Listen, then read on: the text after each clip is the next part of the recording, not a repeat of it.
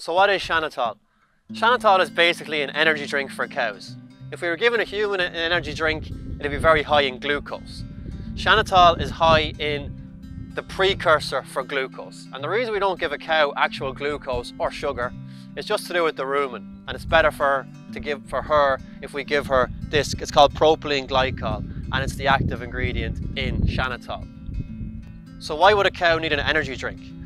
So the classic time is around calving. Okay, there's lots of times during the production cycle where suddenly we have a massive demand for energy. It suddenly changes, and the main one is in a dairy herd, a cow going from the dry period, calving, and into lactation. Suddenly she's got dozens and dozens of litres of milk to produce daily, and often her dietary energy demand cannot get up quick enough or is not high enough to meet the demand she has to produce that milk.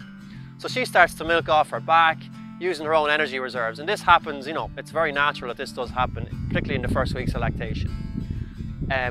What happens is if we have cows that are in excessive body condition, so basically fat cows at calving, or for some other reason cows, their intake is not high enough post-calving and they start to use massive amounts of their own reserves, basically compounds will be in her bloodstream that'll make her feel a bit ill.